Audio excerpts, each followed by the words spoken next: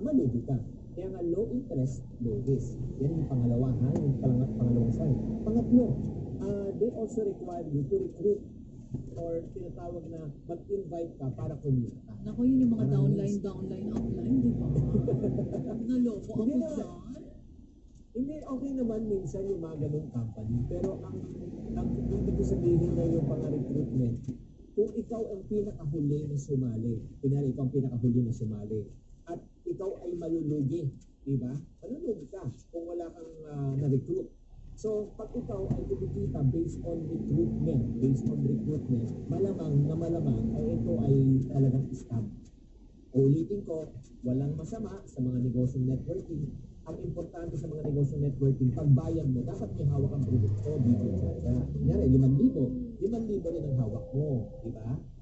Pero dapat maging magaling din sila, master, sa pagpili ng sasalihan, ng mga networking. Kasi meron talaga minsan kahit may produkto na magugulat ka, bigla na lang after a few months, mawawala na sila. Dapat yung established na rin. Established at the same time, hindi nyo pinito kasi bata. Kunyari, 5,000 pesos worth of makeup. Dapat pwede nyo gamitin o pwede mo ibenta para pa-recover mo. Tama? So yung recruitment at kumikita ka, bonus lang yun. Pero hindi yan na pwede maging main source of income. Okay? Pang-apat, ang ginagawa ko nila, they use high pressure selling technique. Like for example, sabihin sa iyo, ay nako, hanggang bukas na lang yan. Yung narinig na, kikita nyo ba sa mall? Diba pag inharang kayo minsan, ako itong offer nito hanggang bukas na lang po. Tapos, after 6 months or 2 years, pakikita mo, yun na naman sabihin sa iyo. Yung parang pinipressure ka na maglabas ka agad ng pera, parang binubudol ka na. Yun, high pressure yun. And last but not least, ito pa, ingat-ingat nyo po, marami tayong napapakatigong doon. They offer freebies in exchange for investment. Like for example, libre pagkain, Akala ko free payong. trip. Dami yan eh. Hindi kusog yung katawang lupa mo bago pang pinag-click yun. Talaga, grabe talaga mga friendship mo. Kaya nga kung ito yung mga signs po na nakikita nyo, please lang, nakikiusap po ako, huwag kayo magmamadali. Number 1, huwag kayong pipirma, huwag kayong maglalabas ng pera, at makipag-usap muna sa mga eksperto. Like for example, mga kaibigan nyo magagaling sa pera, katulad ng DJ. Aray ko po. Tweeted. Mas magaling sa pera sa akin itong si Manong Tekpay doon. Kasi ako, nauubos pera ko sa Kung samgyup magaling eh. ako sa pera, abay nagpamali na ako. Pero, ako kailangan gumising ng 2:30 in the morning araw-araw. Pag kailangan ako maghanda ng lahat dito at maghihilo na magpagal, at si Mitch kailangan bumangon ng 1:30 na madaling araw. Pag palagi kailangan magpagal at ganitong uri po ng ating pong trabaho, pwede ka naman pag isang tawag lang 2.5 million pesos. Pero sabi nga ni Brother, sabi din ni Pastor Chinko, do not envy those who do wrong. Do not be provoked by evildoers, and do not envy those who do wrong. May araw din sila. Okay. Sige. So, I'm hindi ako Chinky,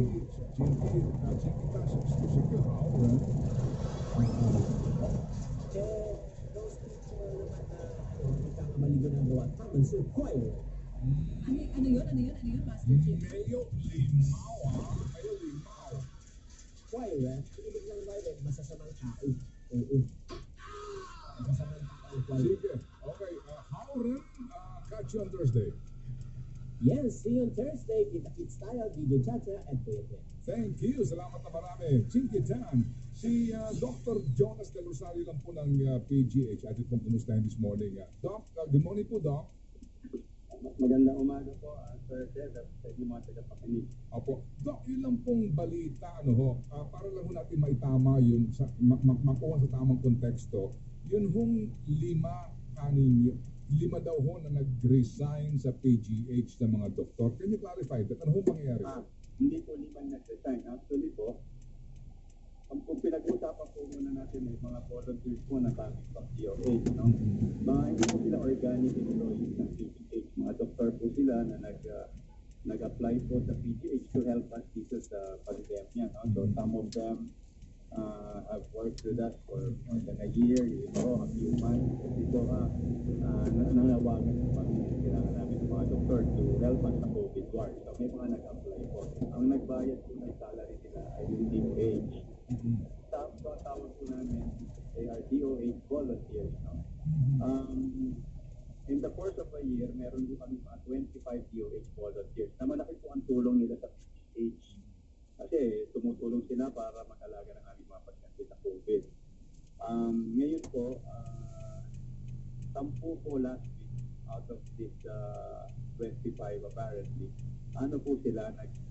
hindi na po sila nag-renew ng contract. Okay. Kasi po parang every 3 months ang renewal. Opo.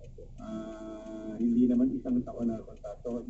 Na-decide po most of these DOH volunteers na mag-residency na raw po sila, no? Kasi most of them are fresh from medical school, mga board certified po, pero hindi pa po sila mga specialista. Ang in-account po namin lahat, yung 25 pong volunteers, we learn na hindi pala naman sila sabay-sabay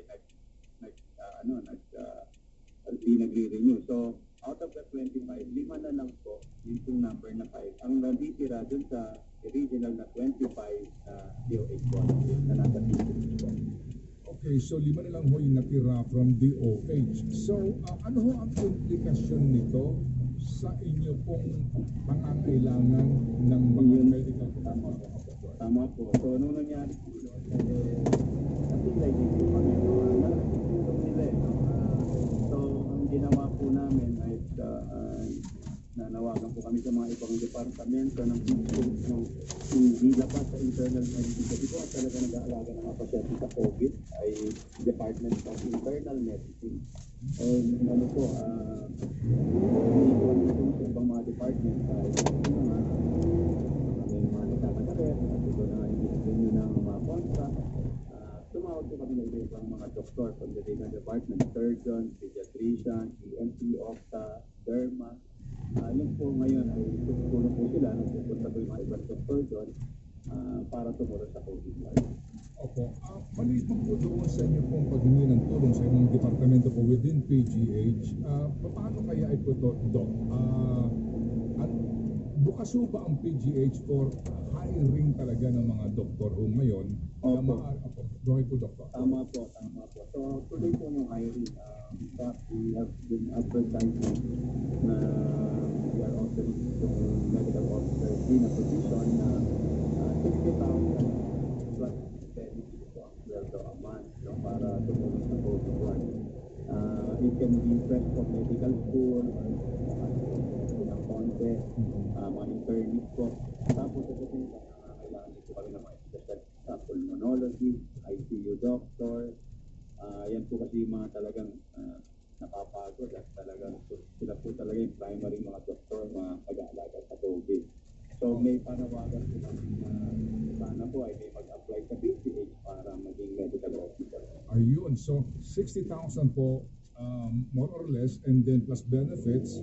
At bukas po ito either sa mga certified na mga nakapasa ng board and yung mga nag-residente pa lamang. Opo. Okay, sige po. So, ito ito ko naman po ay nasa inyong website ano po, Doktor, para po ma-check nila kung paano mag-apply ko sa sakali. Opo, punta po sila sa Philippine General Hospital na website kung meron po tayo parang job opportunities po. At pwede rin po yung tumawag dun sa 155-200 po. 155-200. Yun po, i-direct po sila sa HR. Okay. Sige po. Sir, mga ilang pong doktor kailangan? At least 20 muna po na medical officers po. So pwede. Tapos yung sa specialist nga po, pwede rin hindi naman monthly. Kung gusto nila, mag-duty lang sila ng 12-hour shifts muna po para tapos babayaran po sila ng sabi ko, ang rate ay 8,000 pesos for the 12-hour shift. Sa duty na yon, na 12 hours. Opo, tama. Ang duty ko na specialist sa pulmonology o ICU doctor. Hindi ka pwede ang pedya ho niya. Talagang ano lang ho, pulmonologist lang po, tsaka ICU doctor. Pedya po will probably end up working as a medical officer po. Yung monthly. Kasi yung pamangkin kong isa nandito, sabi ko, baka pwede ka tumulong sa PhD. Kasi yung isa ho naman internist na, pero yung dalawa kong pamangkin na doktor. Yung pong internist talagang hindi man sila. Ano po, nagre-residency? Ano na po, nasa ano ho sila, nasa isang ospital, pero ilang taon na lang, tapos na yata ang kanyang residency eh. Yung internist, tsaka yung ang problema na nag-a-apply sa abroad. Yun po actually, sir. Kalaban, ano? Talagang yun po kalaban natin na opportunities po sa ibang bansa. Pati po sa nurses, yun po ang issue. Opo, o nga po. Naku, Sir Jonas, ano ho? Opo. But again, ano ho, kami po ay kaisa ho ninyo sa inyong damdamin, sitwasyon, at kami rin po ay kasama nyo sa panawagan po na kayo po ay dagsain po ng mga doktor para matulungan kayo sa BGC, Doc, ha? Salamat po sa Thank you. Mabuhay po and please do take care. Salamat po na marami. Thank you. Ako nang mangiyak-ngiyak, nangingilid ng luha po siya, ano? Sa panawagan ito para sa mga doktor sa PGH. Para pong si DJ Richard Ren, nasabi niya, habang nakikinig ako sa Think About It mo, chills down my spine. Opo, oo nga, ano? Well, Richard, again, may mauubos din ang swerte nila. Okay, ganito ha. Magbati ko ng happy birthday kay Ronald Enriquez today, brother po ni DJ Richard. Alright. Uy, batiin ko rin ang happy birthday. Daw, sabi ni Ma'am Mitch. Ito isang mabilis na happy birthday. Pinapabati ni small boy, Jerson Cruz, si Tatay Victorio Rebucas. Yan daw ang tatay ng kanyang as a friend. And also, good morning kay Josie Dandoy. Magandang umaga po sa inyo. At baby, kanina yung play natin na song. Sa Think About It ay kanta. Napakagandang awitin ng Ben and Ben. Kapangyarihan, guys. Magnilay-nilay kayo. Sobrang timely ng song. Pakinggan niyo po yan on Spotify. Speaking of Spotify, yung Think About It ni Sir Ted Filon, lahat po ng episodes ay nasa Spotify. Search niyo lang po, Think About It or Ted Filon. Lalabas na po yan. And also, pagbati ko ng happy birthday kay Ma'am Aurora Pugna Bueno at Tess Batimana from Terre Reyes. Get well soon kay Ranel Silvosa from Noel Silvosa. We'll catch you tomorrow, Wednesday. Salamat mga kapatid. Thank you. Radyo 5. 92.3 News FM. Ang Radyo 5 News Update ay hatid sa inyo ng Fujidenzo. Fujidenzo Home and Commercial Appliances, where you get reliable, durable, and energy-saving features in all our products. So choose wisely. Choose Fujidenzo. Fujidenzo is available in all leading appliance stores nationwide. Fujidenzo, quality above all. Ang Radyo 5 News Update ay hatid sa inyo ng Dunkin, pasalubong ng bayan. Informasyon. Radyo 5 News Update. Narito ang balitang ating Radyo 5. Muli na namang nagtaas ang presyo ng mga produktong petrolyo simula ngayong araw, September 14. Ito na ang ikatlong sunod na linggo. Kasama taas sila ng mga kumpanya ng langis. Epektibo kaninang alas 12:01 ng umaga, nagpatupad ang Caltex ng dagdag sila ng 40 centavos para sa kada litro ng gasolina, 35 centavos para sa kada litro ng diesel at 15 centavos para sa kada litro ng kerosene. Kaninang alas 6 ng umaga naman ito ipinatupad ng Flying V, Petron, Sea Oil at Shell.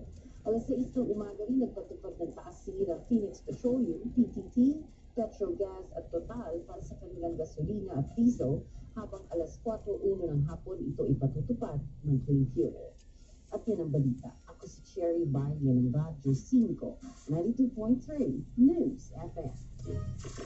Balita, impormasyon, Radyo 5 News Update sa 92.3 News FM. Ang Radyo 5 News Update ay inihatid sa inyo ng Fujidenzo. Fujidenzo Home and Commercial Appliances, where you get reliable, durable, and energy-saving features in all our products. So choose wisely. Choose Fujidenzo. Fujidenzo is available in all leading appliance stores nationwide. Fujidenzo, quality above all. Ang Radyo 5 News Update ay inihatid sa inyo ng Dunkin', pasalubong ng bayan.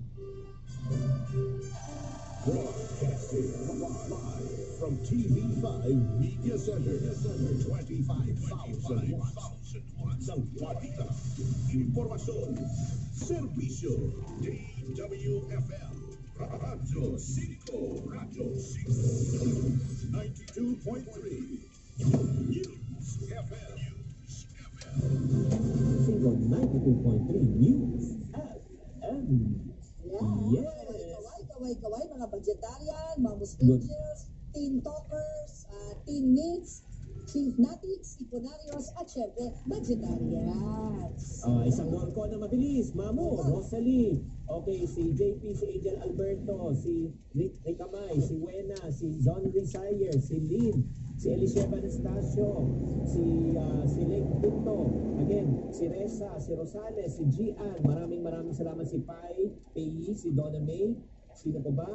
Si Bernal, si Bien, si Alben Romero, si Jude Munoz, si Donna May Vidal, maraming salamat po at Ma'am Sarah rin. Mamo, may babatiin ka ba? Everybody present? Yes, Freddy. Babatiin ko muna si Jerl Ross na nagba-birthday today. Happy birthday to you, Jerl Ross. At syempre pa ang taong espesyal sa aking buhay, ang aking kaibigan since the 90s, no? Nung aking morning show days pa lang. Ang aking pinakamamahal na donya ng mga donya sa buong universe, si Donya Dina Pacheco Brugada. Happy birthday, friendship Donya. At sana pakilala mo ko. Oo, ang Donya kasi, no? Donya.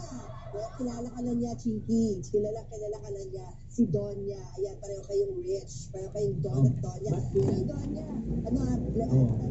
Wishing you more blessings ngayong birthday mo. And thank you so much for being a blessing not only to me, but also to Papa and our family and all the kapwa online franchises natin. Kasi madiskarte sa buhay yan, Chiki. Ang daming negosyo yan. May lettuce farm, may online franchise. Nag-i-invest na rin sa art yan. At meron siyang online, meron siyang food hub. Oh, di ba? Ay, grabe. Ba't di ko siya maramdaman?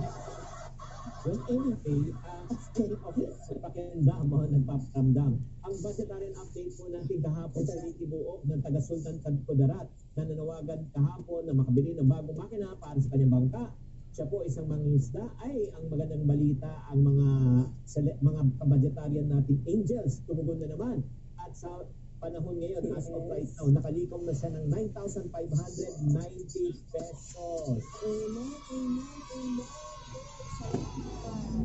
Tomorrow namin ipapakita ang mga list ng mga pangalan ng mga budgetarian angels at ibabalik natin sa Rico Buok para magbigay siya ng konting report. Okay? COVID update lang. Mamo, nasa 20,745 cases naman po. Kahapon, nakatala naman, 22,290 ang gumaling, 163 ang nasawi. Sa kasalukuyan, 180,000 ang active cases. Bahagya naman bumaba ang positivity rate by 26.7%. Mamo? Yun, ito na. Hindi na, tuloy ba natin itong market watch, Shinky? Pasadaan pa ba natin ito? Diretso na tayo sa ating guest. Yes na lang tayo, ma'am. Okay, punta na tayo. Budget game muna, syempre. Yung ayuda natin, Shinky, hindi pwede mawala ito. Ito na ang aming budget game of the day. Kaya ready na sa actingan, boys and girls. Ang challenge natin ay mag-pose gaya ng isang panadero o cook at magpa-picture habang nanonood ng mag-budget tayo. Pagalingan syempre sa actingan dahil konektado yan sa business ng ating bisita. At Yes. siyempre, dalawa pong magwawagi sa araw na ito mula sa kabutihan loob ng Sante. Sante, live more, do more with Sante. They help people to live better lives. Itong game mechanics, dapat kita kayo sa picture, nanood kayo na mag-budget tayo. Pwede sa TV or Facebook. I-comment ang picture, sa poster na mag-budget tayo sa 1PH. Kasama yung picture, dapat may comment kayo kung anong inyong financial goal. Halimbawa, makabenta ng baked goods.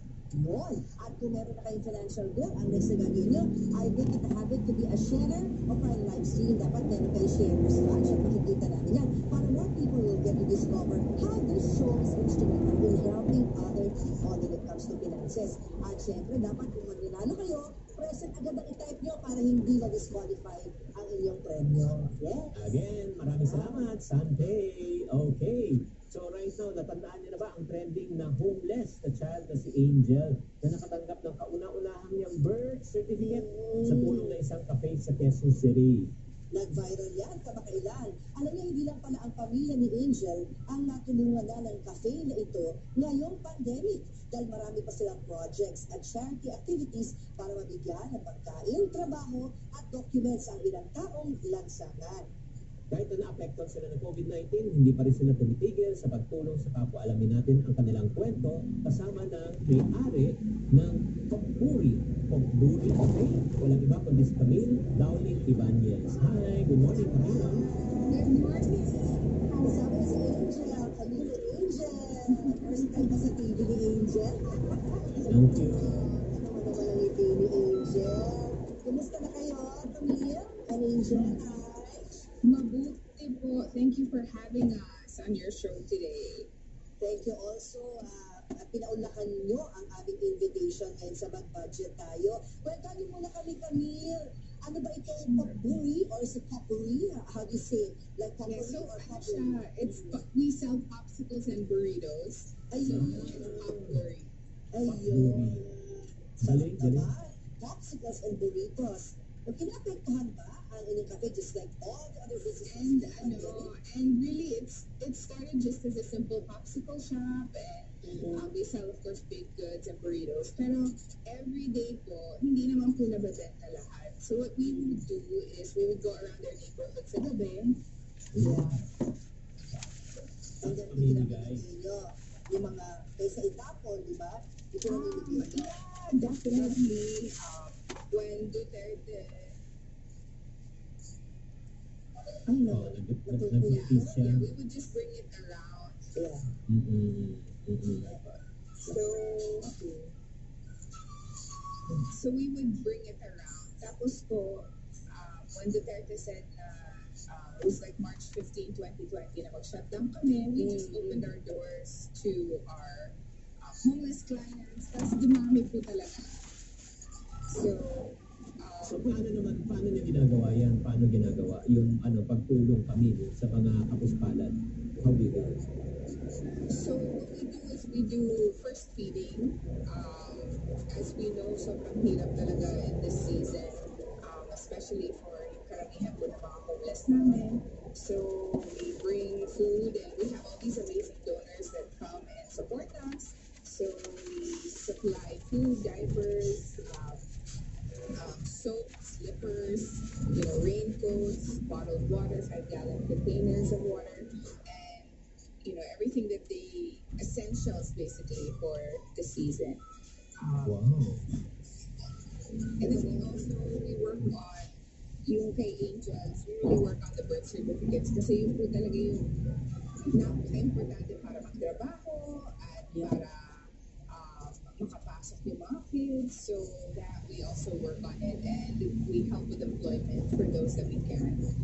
When someone has a business, sabihin nila sa amin, we have a spot, we try and send someone na pwedeng good fit sa spot dun sa business nila, and I think just because of the Lord's grace, so many wonderful people have come through.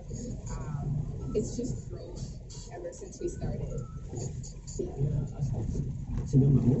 Yes. Nakakatuwa. Siyempre, God is blessing you because of your good heart. So habang lumalaki ang business ninyo at dumadami ang mga tao, mga homeless families na sinutulungan ninyo, meron ba kayong na-encounter ng mga struggles or challenges as it, expanded?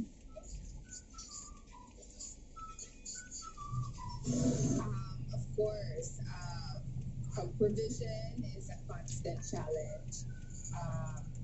Yeah. Get cut up. And also, I think just getting people to understand yung mga pinagdadaanan po nila.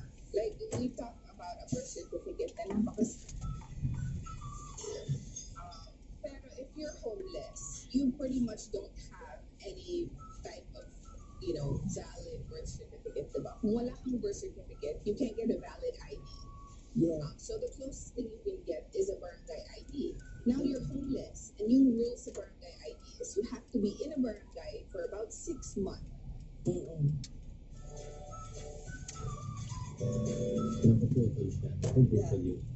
So, i-recap lang natin, no? Sinasabi sa atin na kanina kung gaano ka-importante yung birth certificate para sa isang tao. Seemingly, para sa atin, na madali para sa atin makakuha ng birth certificate because we have access, we have the means, pero sa mga homeless, paano nga pala sila kukuha ng birth certificate if homeless na sila in the first place? Ang requirement is kailangan may 6 months ka to prove na resident ka ng lugar na yun. But you are homeless. So, how do you prove it?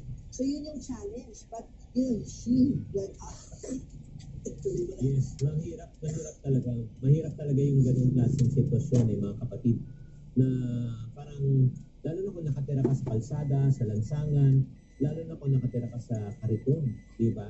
Minsan may nakikita po tayo, lalo sa panahon ng pandemya. So, napakahirap talaga. Maibalik na ba natin si